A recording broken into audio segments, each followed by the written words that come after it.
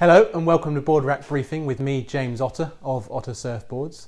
And we're going to talk to you today about one of our wooden surfboards, the Fetch model, which is our 5'10" fish. Comes in at 20 3/4 inches wide and 2 3/4 inches thick. The volume of the board is about 32 to 33 litres. And I'm going to take you through the shape. We're going to talk about the template and then the rails and the way that I came to this surfboard. The idea for it came really early on for me. I was designing and making short boards to try and replicate foam boards, and actually this board was the first one where I really discovered the beauty of making surfboards out of wood. That extra glide and momentum that you get from a fish and from riding this style of board really helps with the way that it surfs in the water. Really, this board, being at 5'10" in length and relatively small out of all of our boards, is probably based more for an intermediate surfer going on through expert. And the reason for that is simply because of its kind of smaller size. It's just that little bit trickier to surf itself and get into waves on.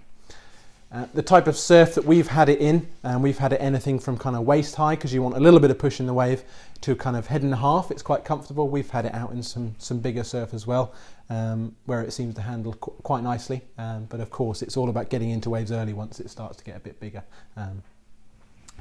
This board, so the outline of it, if we look at the way this template runs, the front end is fairly typical of a traditional fish, but then if we look at the way the tail comes in, it doesn't straighten out like a lot of more traditional fish do. It's got a rounded outline, and that leans back towards the performance side, so it just allows you to turn that little bit more smoothly and more easily. We've still got quite a nice wide tail which generates lift, and the bottom contours that run through, we've got a big deep kind of concave, single concave through the middle, which runs then into a double concave at the back, and that allows us to generate lift when we're up and planing. We've got our weight over the middle of the board, but the minute we step back on rail on the tail and try and put the board on rail, it helps to focus that water through the fin to give us a really good hold with those fins. As a fish, it's designed as a twin fin. The idea being that when it's flat on the water, it's generating loads of speed. The minute you put it on rail or you're in a steeper wave face, you'll end up just with one fin engaging with the water, and then the one side of the tail, which gives you a really good hold and control. The way the volume's distributed through this board, we've got a good chunk under your chest, because for me, with any surfboard, really I want volume under my chest to get into waves early.